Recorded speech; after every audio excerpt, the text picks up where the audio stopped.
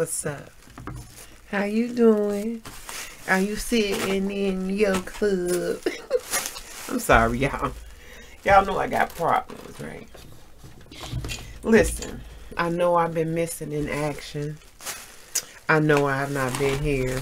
I've been going through some things. And when I tell you some things, I mean just that. I've been a little under the weather. You know I do the nanny thing, so I'm babysitting. And I'm still going shopping and doing my other little things and feeling under the weather. I got a doctor's appointment coming up though. So I got that. And then, y'all, we went out. My godson, my goddaughter, and her auntie. Oh my God. That reminds me of one of my favorite cousins. She look and talk just like her. And she's a Capricorn like myself. We had so much fun out there on that dance floor. And my goddaughter's brother, Mackie, he's something else. But anyway, that's a whole nother story within itself. But anyways, so we go dancing. I am having the time of my life, just dancing up a storm. And they ended up, the little place we were, they closed a little early, about 1. So I got home, I took my dog out. I ate something, and I went to bed at about 3 o'clock. My phone is blowing up. And it's my goddaughter. My godson is seizing out, right? He having these seizures. And he done had about 2 of them before the ambulance got there. By the time the ambulance got there, when they're bringing him in, the ambulance worker says that he had 8 of them while he was in there. And they were monitoring him, and he stopped breathing a few times. So they ended up, and they had to he was put in critical condition. And he had that in the ventilator thing, and it was breathing him 100%. It was breathing for him. Y'all, I know as his wife, she going through it. Because just being a friend or a godmother, y'all, I sat here and I cried because I got 4 grown kids. I got grandchildren, you know what I mean? And god babies and nieces and nephews and aunties and uncles, cousins, friends, and associates. My mama, my daddy. And when you sit back and you see things like that, you think about everybody. And that's all I can think about. I just thought about him, and it could have been my son, my sons, or it could have been my daughters. It could have been anybody. And the feeling of stress just took over me. I couldn't go to sleep. I got up, I started cleaning. I organized and changed the shelves around and put stuff over here and cleaned up. Went in the hallway, and you know, y'all seen my linen closet. I took every single thing from all the way from the top all the way down to the bottom out. Rearranged and cleaned it up, organized it to the T. Did the bathroom cabinets. After I got that, it was 3 o'clock in the morning. About that time, about 5, the baby was coming. So I'm stressing. I got the baby. She calls me again and she tells me that he woke up. And when they got ready to transfer him, and he woke up, I'm like, oh God, thank you, thank you, thank you. So I go back to sleep. I get back up, I got the baby. She calls again. He seized out again. He had been seizing out all day. I'm like, Lord, have mercy, Jesus, please. So I got up again and I started cleaning. When I get stressed, something frustrates me, I clean. Y'all, when I went in there, I done cleaned up under the bottom of the sink, all the drawers, all the cabinets, moved the refrigerator, cleaned the oven and the range, the microwave, the toaster, the blender thing, what you call that, the air fryer, Honey, everything is shining like it's brand new. I did everything that I thought I could do. I worked again until 4:30 the next morning. That's when the baby got here about 5. When I tell you I felt like I lost my mind. And then I got up. And after the baby left, got dressed and went, spent a couple of hours up there with him. He is feeling a little better. Get off of stuff. He feeling a little better. He's off the thing down his throat. But that's hurting him, you know, his throat, because it was there. And there's so many other things that's going on. And it's just so stressful. Y'all, it's deep. And I was like, wow, I couldn't function. Not being able to, not feeling good. So as I got home, I must have been crying.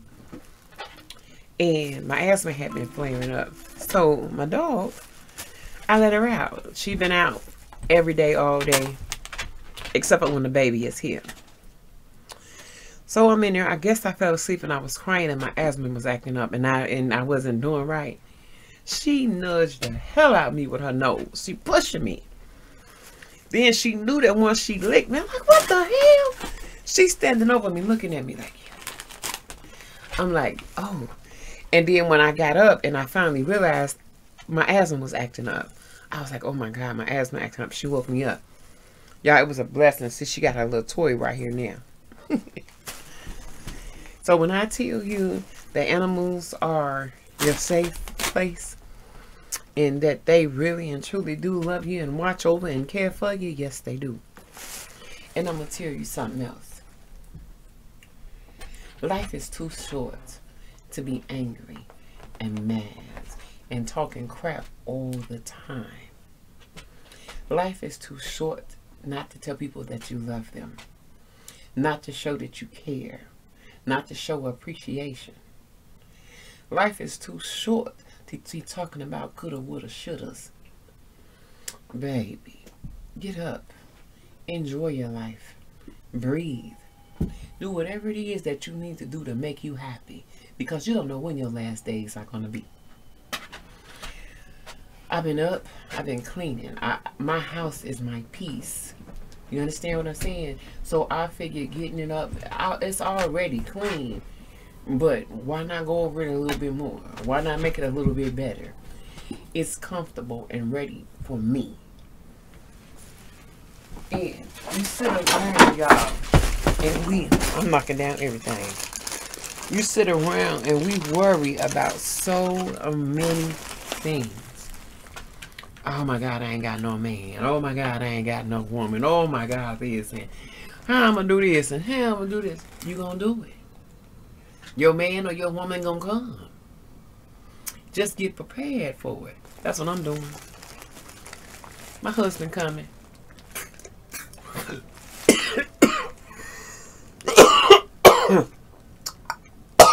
Excuse me, y'all.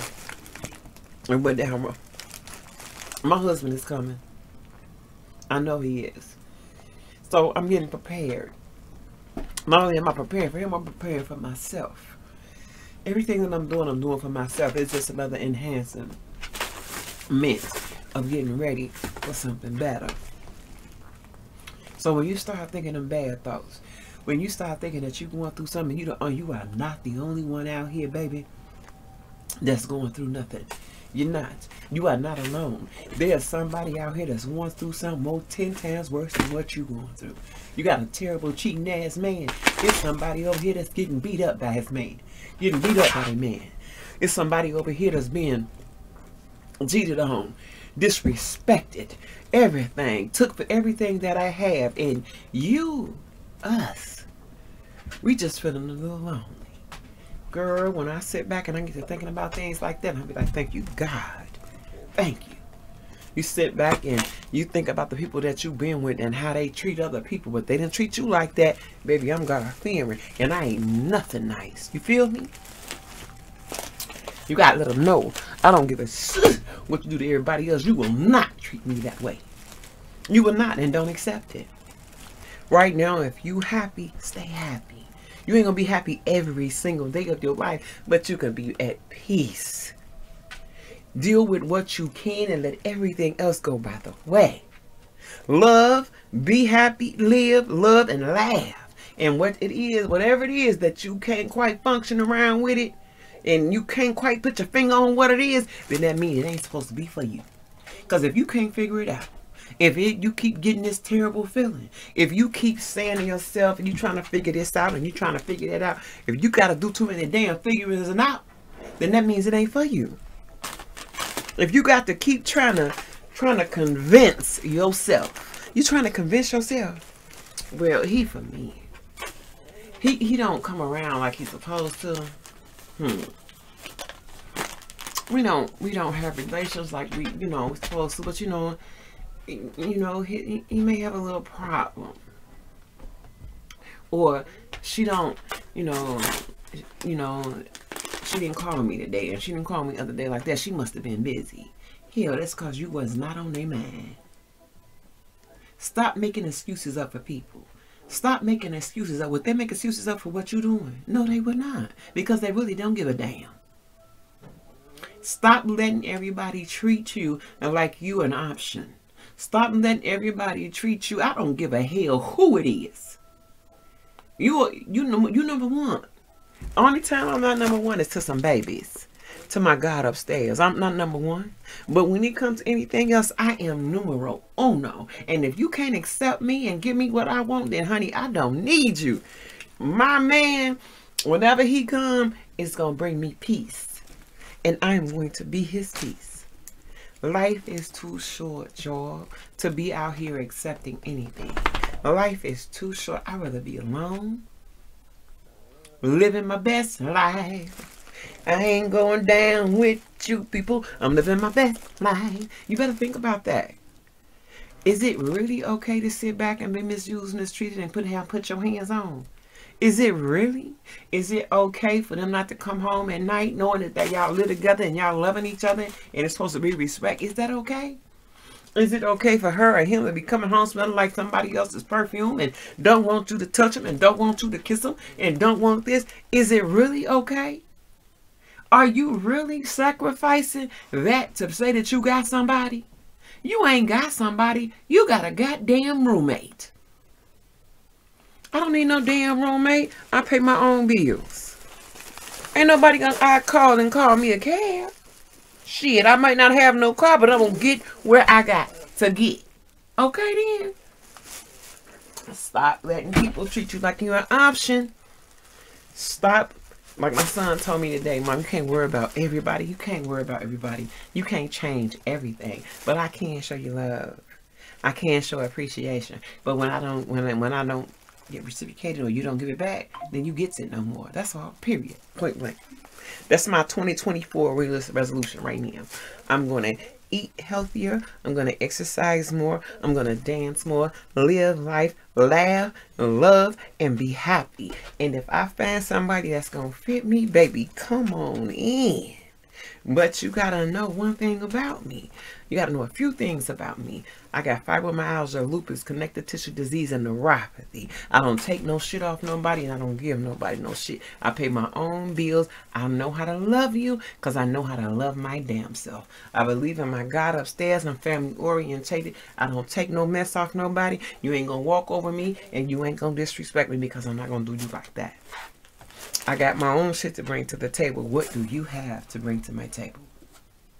I'm bringing you peace, happiness, love, and joy. I'm giving you respect. I'm giving you consideration. I'm giving you effort and consistency. I'm going to feed you, bathe you, make sure you're clean. I'm going to make sure your mind is right because I'm going to talk to you until you be like, baby. And I'm going to build you up, not break you down. And I'm going to love you. That's what I got. And don't have your hand out, baby, because I ain't got no money to give you. Because I'm not asking you for your money. I'm asking you for everything I just said. Period. When it come down to family, if family disrespectful, I don't give a hell. If it's an old kid, if you got a child and the child is older and they got things and places to do and play, hey, you better get to going. You better get to doing. You ain't a kid anymore. You did your job, babies. You did your job. You raised them. You helped them. They grown. They out. That's it. Okay? Okay. Period. This year, I'm living for Roxy Kelly. I'm going to watch my grandbabies. I'm going to have fun. The weekends belong to me. I'm going to do my little job that I have. I'm going to keep my house clean. I'm going to keep my body clean. I'm going to take care of my face, my skin, my hair. Oh, yeah, I need my nails. I needed my nails done, but I've been cleaning so much to the solution. And I don't wear gloves in the house. My nails are tender, so I'm trying to let them get a little more healed. And they sore as hell before I go get the stuff done on them. But I'm ready to go. I'm telling you that right now.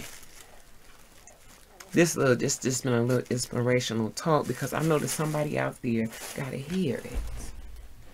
When you are in love and somebody loving you, it's beautiful. They are your peace. They're supposed to be your peace. They're not supposed to destroy you, break you down, treat you less than, make you second. No. No. When you love me, you're going to call me. You're going to text me.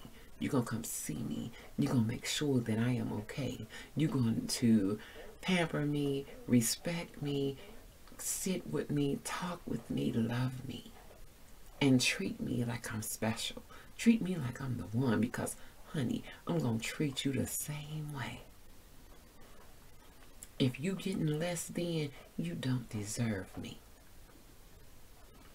I'd rather be by myself than to settle and say I got a man. I'd rather be by myself to look at him disrespect me. I'd rather be by myself to sit back and we living together and you don't come in the way you're supposed to. You don't touch me. You don't rub me. You don't kiss me. You don't talk to me. You don't love me. There's no need for you here then. I can do that all by myself. And that's the same thing that's going with you guys out there. It's time to be happy. I'm starting back on doing my little exercise. I started a little today. I did 15 little squats. I'm going to do some wall Pilates and a couple of more stretches. I got to get back into my yoga. But I've been juicing my butt off. I've been cucumbers. I have cucumbers, green apples, green limes. And I got carrots. I got, I had a little cauliflower. No, kale. And I got one that got strawberries, blueberries, blackberries, pineapples, apples, lemons, oranges. And then I got one that just got everything in the bag. And I juice every day. And I take a juice. I get me a container, a blender, and I blend out enough for at least 3 cups. One in the morning, one in the afternoon, and probably one before I go to bed. It's been helping with my it's anti-inflammatory. It helps with your skin. It helps with your hair. It helps with your nails. Ain't shit helping with my nails right now because I keep getting in that damn bleach water or sour water or something because I got to keep cleaning and I'm stressed because I'm worried. And I know sometimes you sit here and I'm talking about not stressing, but sometimes when you got people that you love and they going through something and you see them, oh my God, to see them go through that, oh my God, it hurts me. What are you doing? It hurt me. It really did. It really do hurts. So, but that's where I've been. I still supposed to be a Dollar Tree haul, but I'm gonna come back and make it to the next one. I'm just gonna put this as a real life wake up call. Start loving yourself. Start living for you. Start enjoying who you are. You cannot be something for somebody else. Be who you are. And if they can't accept who you are, then you know what to do with them. Let the doorknob hit them with a good Lord. Split them. You feel me? There's nothing like your peace, your happiness, your love, your laughter. There's nothing like that. And people can come in at the drop of a dime and snatch your soul and have you sitting there crying and have you sitting there emotional and have you sitting there lost where you can't even function. And it don't take much. Or because sometimes what happens is we get lonely. Yeah, we get lonely.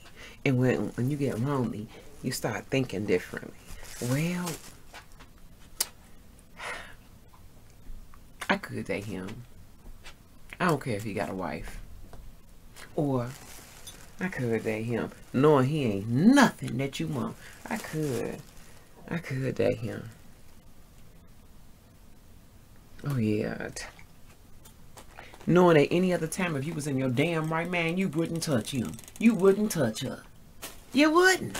But loneliness got this effect on you. Girl, I'm saying F lonely.